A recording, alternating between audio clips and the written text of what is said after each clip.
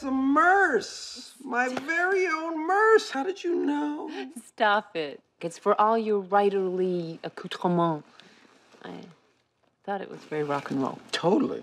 And yet it sends a very strong and clear message to my coworkers that this dude could rock out with his out, but when he's done, he can tuck it away and get down to biz. My thoughts exactly. Mm-hmm. Wear it well on your first day. I shall, my love. Thank you so much. I'm very proud of you. Why? Because I got a stinking job?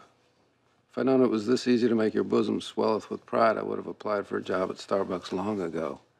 Barista. No, it's not just the job. You're finally ready to embrace change, I think. Well, the times they are changing, whether I likes it or not.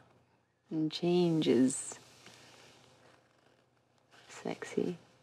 You don't say. I do. Really? I do say. Gosh. Golly. Who knew gainful employee could be such a panty peeler?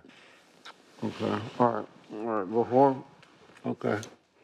Before this accelerates into heavy petting, moist humping, and multiple orgasms, for me, of course, there's something I gotta tell you. What?